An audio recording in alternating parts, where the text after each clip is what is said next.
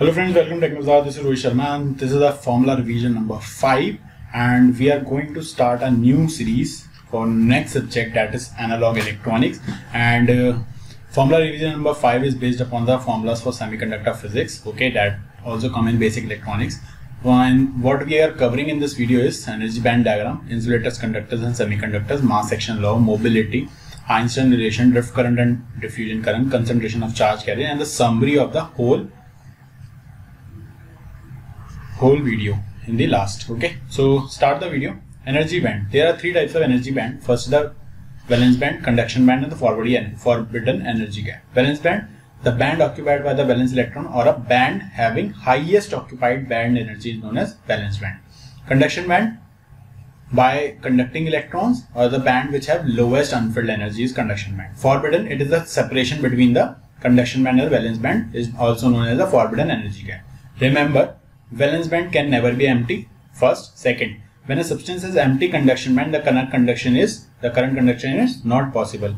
Third, in order to push an electron from valence band to conduction band, external energy is required, which is equal to the forbidden energy gap. Okay, now this is the conduction band, this is the valence band, and the difference between is the energy gap, which is equal to Eg is equal to ECE, energy of conduction band minus the energy of valence band. EV is the highest energy for the electron when it is inside the atom. It is a minimum energy to be given externally to make that electron free from atom. EC is the lowest, and EG is the difference between the amount of energy required to break the covalent bond to reach from valence band to conduction band, okay, and make the electron participate in the current conduction. Note, electron volt is the smallest unit of energy, okay, so I can write 1 unit of energy is equal to 1 electron volt. 1 electron volt is defined as the amount of energy accepted or released by a single electron when it is moving in the potential difference. So I can write 1 electron volt is equal to 1.6 into 10 to the power minus 19 joule, or you can say 1 electron is equal to have that much charge. 1 electron is equal to 1.6 into 10 to the power minus 19 coulomb charge is there also. So next is, what happens with the increase in temperature? What happens to the energy gap? Energy gap decreases when there is an increase in temperature. Here energy gap at temperature degree Kelvin is equal to energy gap at 0 degree Kelvin minus beta T. What is beta? Beta is the V's constant. It is fixed for germanium. For germanium it is 2.36 into 10 to the power minus 4, and for silicon it is 3.6 into 10 to the power minus 4. Now please remember this table. This is very important. Energy gap at 0 degree Kelvin. At 0 degree Kelvin for germanium it is 0.78 electrovolt. For silicon it is 1.21. And for gallium arsenide is used for making LED. Okay, so gallium arsenide it is 1.56 electrovolts. At 300 degree Kelvin it is 0.72 for germanium, 1.125 electrovolt for silicon, and 1.43 for gallium arsenide. So please remember this table, very important. Can have questions based upon this table. Next is, what are insulators, semiconductors and conductors? We all know this. Okay, insulators are those which do not conduct current. The forbidden energy band is very wide, okay. Thus electron cannot jump from valence band to conduction bond. So resistivity is on the order of 10 to the power 7 ohm meter. In conductor there is no forbidden band, okay. They are generally overlap each other. Valence band and conduction band overlap each other. So total current in conductor is simply due to the flow of electrons. For the semiconductor, forbidden energy gap very small. Okay, a semiconductor material is one whose electrical properties lie between the insulator and good conductor. In semiconductor, conductivities are the order of 10 to the power 2 mho per meter. So note, in germanium the forbidden band of the order is 0.7, and for silicon it is 1.1, that we have already discussed in the table. There are two types of semiconductor. First is pure semiconductor and impure. Pure is also known as intrinsic semiconductor, and pure is known as extrinsic semiconductor. Extrinsic semiconductor is of two types. First is p-type semiconductor and n-type semiconductor. It depends upon the doping which we are adding in the semiconductor to make it pentavalent. P-type, that is pentavalent. P-type semiconductor and n-type. In p-type we add trivalent impurity. In n-type we add pentavalent impurity. So the intrinsic is an extremely pure form. Okay, this you can read it by your own. Example, just see the example. Trivalent impurity are boron, gallium and indium. Okay, for p-type semiconductor. In p-type semiconductor material, the majority carriers are holes, remember this, and minority are electrons. Now, n-type examples will be antimony, phosphorus and arsenic, and here the majority carriers are electrons and the minority are holes. What is a mass action law? Mass action is equal to Np is equal to Ni square, where N is the number of electrons, P is the number of holes, okay, in valence band, and Ni is the intrinsic concentration at given temperature, remember. Okay, this is known as mass action law. Now, for intrinsic concentration can also be written as Ni square is equal to A naught T cube e to the power minus Eg naught is the energy gap divided by Kt. K is the Boltzmann constant, remember. A naught is a constant. Intrinsic concentration depends upon temperature. As temperature increases, the intrinsic concentration increases by T to the power 3 by 2. What is mobility? We always know that drift velocity is equal to the product of mobility into the electric field. Okay, so I can write mobility is equal to the drift velocity upon the electric field. So it is drift velocity per unit electric field. It defines how fast the charge travels from one place to another. Okay, so this is all about mobility. Electron's mobility is always greater than the hole mobility. We already know this. Hence, electrons can travel faster, so contribute more current for same electric field than holes as compared by the quantum mechanical physics. Now, next is the mobility. Mobility is directly proportional to the T to the power minus m. Okay, m is constant. 1.6 is for electron and 2.5 for electron, and 1.6 is for electron and 2.33 for hole for germanium, like this. Just no need to remember these, okay, just you remember this relation, okay. In between 10 to the power to 10 to the power 4, mu is directly proportional to 1 upon root E, and in between 10 to the power 4 and 10 to the power 6, mu is inversely proportional to E. Remember this relation, okay.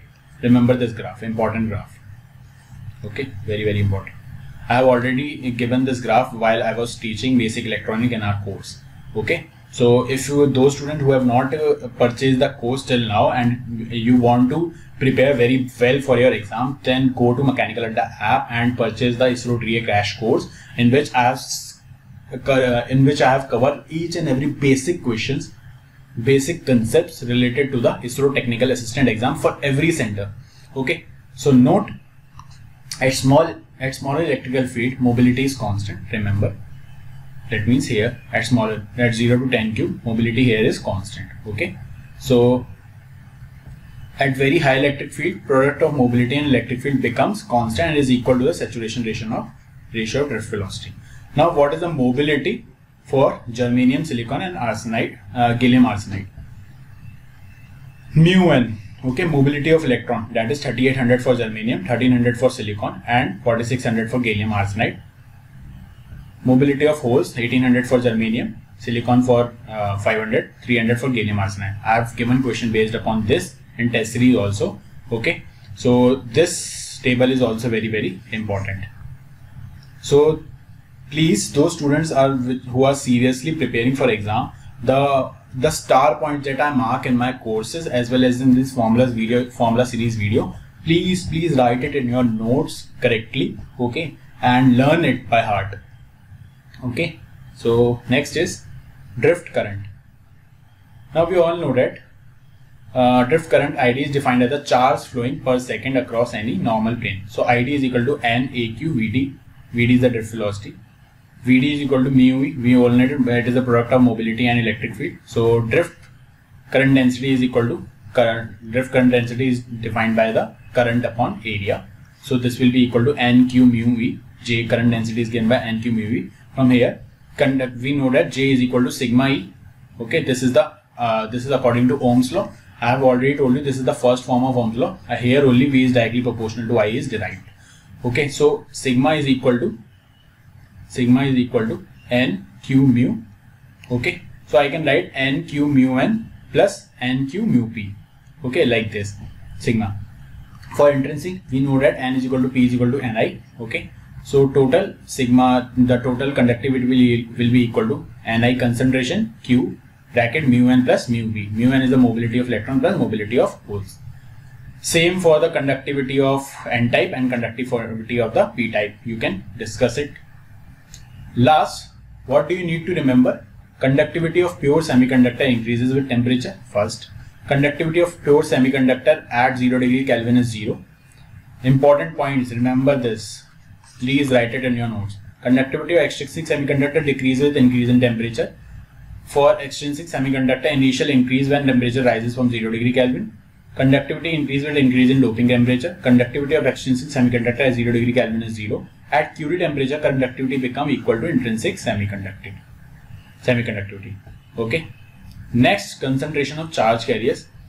I don't think so you will have questions based upon this. Okay, this is somewhat about BTech level questions. Okay, so I am not discussing this with you right now. Okay, for all diploma based exam, the last slides, till the last slide, that is important. But I am attaching this in this video, so you can just study this. This is to calculate the number of electrons in the conduction band, and not which is equal to NC e to the power minus EC minus EF divided by KT. Okay, EC is we all know the energy level at lowest, that is the conduction band. EF is the Fermi energy level, K is the Boltzmann constant, and T is the temperature. Same for number of holes in the valence band. Okay, so Fermi level. What is Fermi level? Fermi level is given by 1 upon 1 plus e to the power E minus EF by KT. EF is the energy of Fermi level in electrovolt. Okay, Fermi level is the energy state having probability 1 by 2 of being occupied of an electron if there is no forbidden band exists. Okay, not important for your exam, but I have given this. This is the Fermi level for intrinsic semiconductor. Okay, and this is for n-type semiconductor. You can study this, and this is for p-type semiconductor. Okay, so you can study it by your own. Not that much important for your exam. I don't think so any question will come on based upon this. Okay, so diffusion current. What is diffusion current? Diffusion current density is given by Q dn into dn by dx, and Jp, the current density for holes, is given by minus Q dp dp by dx. Okay, now what is this stands for? Dn is the electron diffusion coefficient, dp is the hole diffusion coefficient, dn by dx is the electron concentration gradient, and dp by dx is the hole concentration gradient. I have given one question based upon this in the test series and also in our course also, so you can check. This is not important, okay, for your exam. But how to calculate the length of diffusion? L is equal to root of d tau. Diffusion, L is the diffusion length, d is the diffusion constant of charge carrier, tau is the carrier lifetime. So d diffusion length, d is equal to diffusion constant is given by mu into Vt. Vt is the thermal voltage which is given by Kt by Q. Vt is generally 26 millivolt at room temperature. Okay, it remains constant everywhere. For electron, the diffusion length is dn tau n, and for hole it is dp tau p. Remember, diffusion length depends upon diffusion constant, carrier lifetime, temperature, mobility of charge carriers. Okay, Einstein relation is very important. dn upon mu n is equal to dp upon mu p into Vt. I have already told you diffusion constant is equal to mu n, mu into Vt. Vt is the thermal constant, mu is the mobility. For electron dn is equal to mu n into Vt, and for hole dp is equal to mu p into Vt. Vt is equal to Kt by Q, 3 upon 11,600, and for 300 degree its value is constant, that is 26 millivolt. Last, the summary of hole that we have studied. Highly doped semiconductor exhibits metallic property. For intrinsic semiconductor, please remember, this is very important. This thing is very important. For intrinsic semiconductor, carrier concentration is directly proportional to temperature. Conductivity is directly proportional to temperature की power 3 by 2. Conductivity is directly proportional to doping. If we increase the doping, conductivity will also increase. For extrinsic, majority carrier concentration is directly proportional to doping. Minority is directly inversely proportional to doping. Minority is inversely proportional to temperature, and minority carrier concentration is almost independent of temperature. Please remember these 2 points, very important, very important. Okay. So this is all about the formula series for the semiconductor physics. Okay. Now in the next lecture, that is tomorrow, we will do another chapter for analog electronics, the formula series based on analog electronics, that is formula series number 6. And also there is one good news, I am going to start the previous year papers from tomorrow or from day after tomorrow at my YouTube channel. Okay, so please subscribe to the channel, and if you like the video, please like it and share it with your friends as soon as possible. Okay, so okay guys, take care, all the very best. We will meet in our further videos.